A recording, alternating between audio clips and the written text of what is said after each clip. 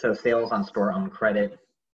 On November 1st, TechCom recorded sales of their own credit card of $1,000, and we recorded an adjusting entry for the interest on the seller credit card. And so if we have a credit card that we've given to the customer, and you can think about this as Target, right? And so if you go to Target or many companies, you can get a Target credit card.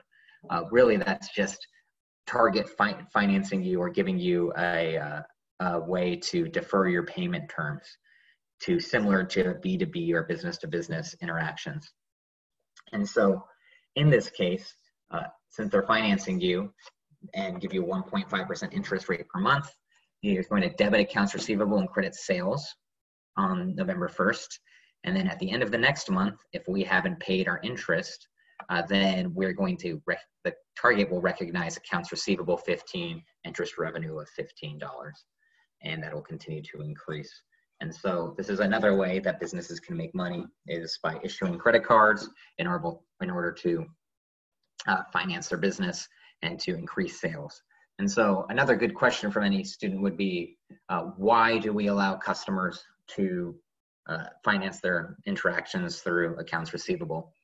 And that's just to encourage sales or to encourage bookings. So if I'm a salesperson or if I'm a company, I don't want anything to limit my customers from purchasing from me. But I would be concerned with giving products away to customers who may not pay their debts in the future, which is why we generally run credit checks if we're going to offer a credit card.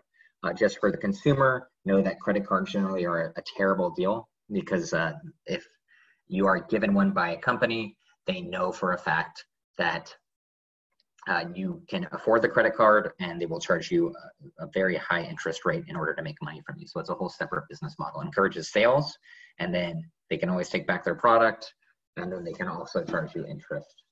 So generally, credit should be used very wisely or not at all unless you understand your financial position and can pay off your credit every month. So this is the concept from an accounts receivable perspective from store-owned credit card.